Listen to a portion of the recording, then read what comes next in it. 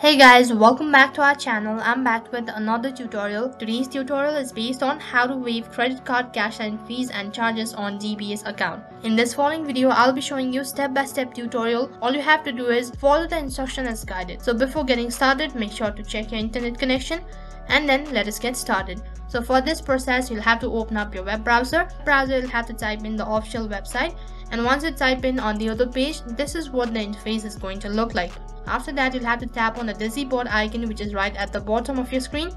And once you tap on it, next on the chat page, you'll have to type in fee waiver. Now you'll have to tap on fee waiver and followed by authenticate me. And once you tap on it, next you'll have to log in into your account using either your iBanking login or card and PIN number. So you can select on any one of these following options that is convenient for you.